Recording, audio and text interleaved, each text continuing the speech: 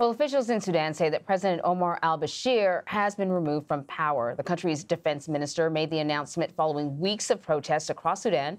He says the country's government has been dissolved and consultations are underway to form a transitional council to run the country, at least for now. Omar al-Bashir seized power in a 1989 coup. He is wanted by the International Criminal Court for his actions during the war in Darfur.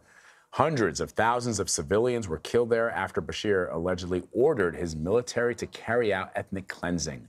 CBS News foreign correspondent Debora Patta has more on Bashir and what's coming next in Sudan. 30 years of iron-fisted rule under Omar al-Bashir ended today. War defined the autocratic leader. He seized power in a military coup 30 years ago, and today he was ousted by one.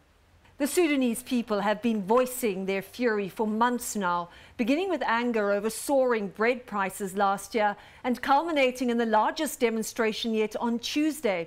Initially, they were dismissed by al-Bashir, who said the rats should go back into their hole. But the Sudanese people, often led by powerful women, continued their protest, chanting, "Just fall, that's all." Today, Sudan's military announced that al-Bashir had been arrested and put in a safe place.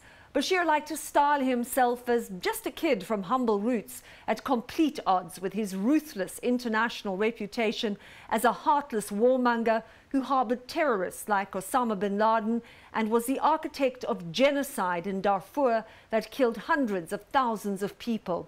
Since 2009, the International Criminal Court has sought to put him on trial for murder, rape and extermination. But after 21 years of civil war, South Sudan voted for independence in 2011, taking with it 3/4 of Sudan's oil reserves. And as the economy weakened, opposition against him grew. The military has now suspended the constitution and will administer a transitional government. And although there was jubilation on the streets that al-Bashir had gone, protesters are saying they will not be happy until power has been transferred to civilians. Debora Patta, CBS News, Johannesburg, South Africa.